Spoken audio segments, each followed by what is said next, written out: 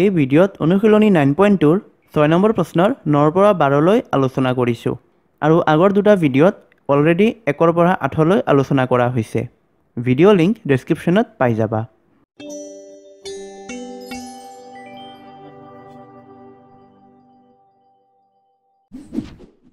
9 নম্বৰত আছে x/5 plus y/5 whole square plus 2 into x/5 plus y/5 into x/5 minus y/5 plus x/5 minus y/5 whole square. এই দুটা terms মন কৰা একে আছে x/5 plus y/5 ইয়াতো x/5 plus y/5 আছে গতিকে এটুক আমি a বুলি ধৰিব পাৰো এই দুটাক আৰু হোল স্কয়াৰ আছে যেহেতু গতিকে ইয়াত a স্কয়াৰ ধৰিব পাৰো ইয়াত যেহেতু নাই অকল a বুলি লিখিছো তাৰ পিছত এই দুটা সোৱা এই দুটাও একে হৈ আছে x/5 minus y/5 আৰু ইয়াতো x/5 minus y/5 গতিকে এটুক ধৰিলো আমি b বুলি ধৰিলো ইয়াত যেহেতু হোল স্কয়াৰ আছে গতিকে ইয়াত হোল স্কয়াৰ দিলো মাজত আছে প্লাস গতিকে ইয়াত প্লাস দিলো ইয়াত প্লাস আছে প্লাস দিলো ইয়াত 2 এটা পূৰণ হৈ আছে 2 into এটু কি পালো আমি a square plus 2 into a into b twice ab plus এটু আছে b square গতিকে এটু a plus b whole square আহিল নাই a আমি ইয়াত কি বুলি পাইছো a আমি পাইছো x/5 plus y/5 আৰু b পাইছো x/5 minus y/5 গতিকে আমি এই গুটেইখিনিক a plus b whole square হিচাপে লিখিব পাৰো কেনেকৈ লিখিম a plus b whole square a হল আমাৰ x/5 plus y/5 plus b x/5 minus y/5 এই গুটেইখিনিক আমি এইখিনিত লিখিলো a plus b whole square এতিয়া ইয়াত plus y/5 আছে ইয়াত minus y/5 আছে এই দুটা কাটাকাটি কৰিব পাৰো তো আমাৰ থাকিল কি x/5 plus x/5 দুটা x/5 আছে গতিকে 2 into x/5 লিখিব পাৰা 2 into x/5 মানে twice x/5 আৰু এটো whole square 2x whole square 2 square হলে 4 x square হলে x square আৰু তলত 5 square আছে 5 square হলে 25 আৰু এটোৱে আমাৰ উত্তৰ অতি সহজে এই অংকটো হৈ গল 10 number সোৱা 2.89 into 2.89 plus 0.22 into 2.89 plus 0.0121 এই গুটেইখিনি কিবাকে যদি আমি এটা অভেদত পেলাই দিব পাৰো তেন্তে সহজে সলভ হ'ব আমাৰ মনত আছে যে 121 11 ৰ বৰ্গ হয় 11 ৰ যদি স্কয়াৰ কৰো তেন্তে আমি 121 পাও ইয়াত চোৱা ইয়াত 2.89 into 2.89 আছে গতিকে 2.89 হোল স্কয়াৰ আমি লিখিব পাৰো প্লাস 0.22 ক আমি 0.11 into 2 হিচাপে লিখিব পাৰো গতিকে এই 11 নম্বৰটো ইয়াত পালো গতিকে আমি চাব লাগিব 0.11 যদি আমি স্কয়াৰ কৰো তেন্তে এই নাম্বাৰটো পাও নে নাপাও যদি পাও তেন্তে এটো ফৰ্মুলাত পৰিব 0.11 into 0.11 এটো যদি বৰ্গ কৰোতে কি হ'ব প্ৰথমে দশমিক পাহৰি যাও দশমিক পাহৰি গলে আমি 121 পাম এতিয়া দশমিক বহুৱাম দশমিক কেই ঘৰ আছে হেতু চাব লাগিব ইয়াত দুঘৰ আৰু ইয়াত দুঘৰ গতিকে 4 ঘৰ দশমিক বাওফালে যাব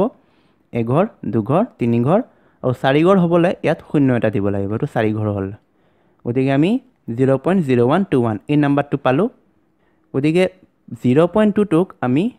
2 into 0.11 হিচাপে লিখিম into 2.89 আছে 2.89 0.21 ক আমি 0.11 হোল স্কয়াৰ লিখিম ভ্যালুখিনি একেই আছে এটুক আমি a ধৰিলো এটুক আমি b ধৰিলো আৰু ইয়াত আছে 2 into এটু 0.11 এটু b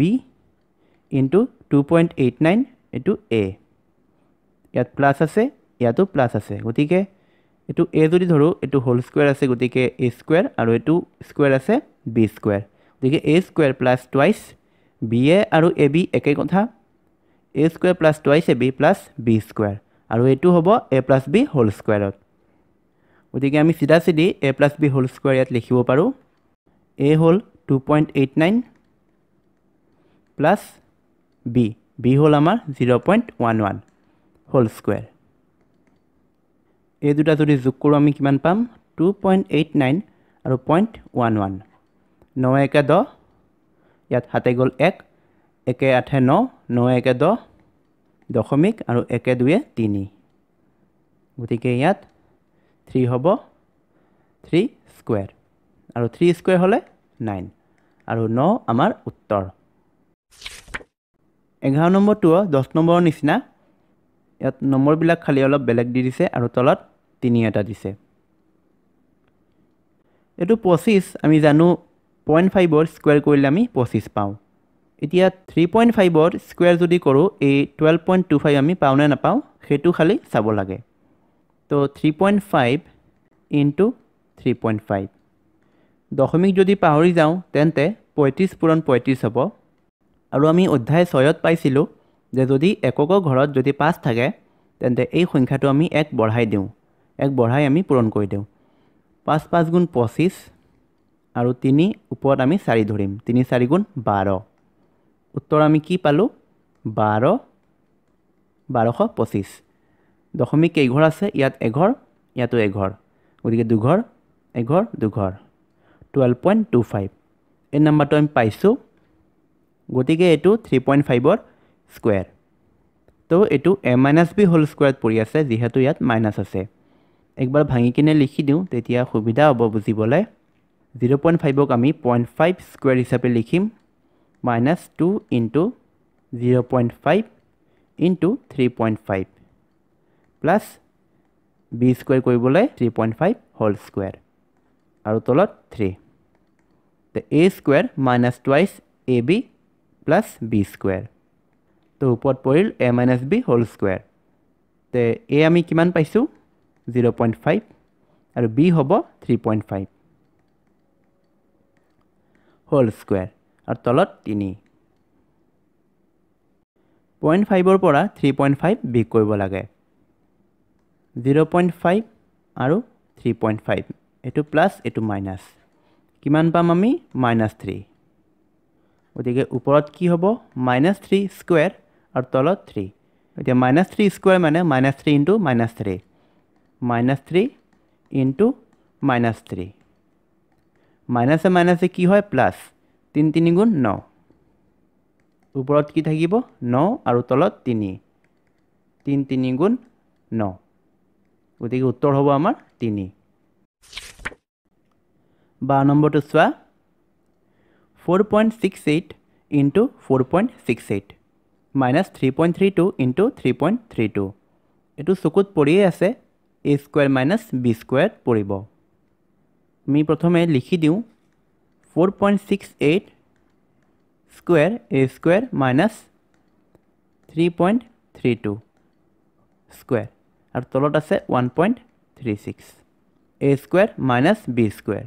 ইয়াক আমি a plus b into a minus b লিখিম তেতিয়া b কৰাত সুবিধা হ'ব a plus b 4.68 plus 3.32 a plus b into a minus b 4.68 minus 3.32 by 1.36 4.68 আৰু 3.32 3.32 8 2 10 0 6 3 9 একে 10 0 1 থাকিল হাতত 1 4 5 5 3 8 এটো হ'ব 8 পূৰণ আছে পূৰণ 4.68 minus 3.32 4.68 minus 3.32 8 পৰা 2 গলে থাকে 6 6 পৰা 3 গলে থাকে 3 4 পৰা 3 গলে থাকে 1 1.36 আৰু তলত আছে 1.36 36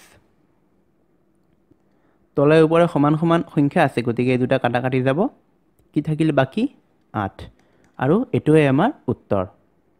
এইখিনি আছিল 6 নম্বৰ প্ৰশ্নৰ 9 পৰা 12 লৈ নেক্সট ভিডিঅ'ত 7 নম্বৰ প্ৰশ্ন আলোচনা কৰিম গতিকে আজিলৈ ইমানেই ধন্যবাদ